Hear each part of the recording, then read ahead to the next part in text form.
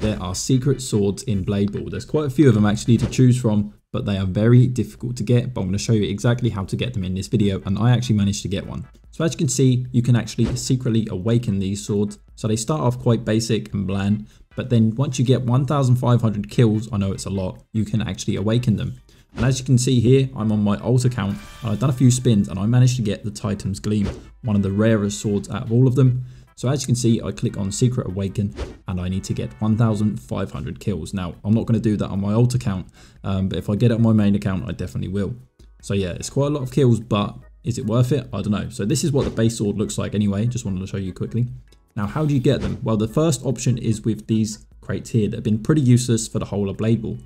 Now you have got a 0.02% chance to actually get one, or a 0.08% chance if you pay for Robux.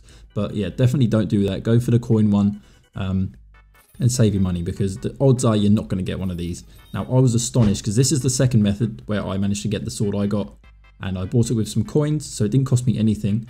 And as you can see, Titan's Gleam, 0.35% chance. That's insanely low. And I can't actually believe I got it on my alt account. But there's a few other swords here, like 2%, 5% as well. I'm not sure if they are actually awakened or not. But you can see and give them a try and see if they are. But here's me trying to have a go and see if I can get anything.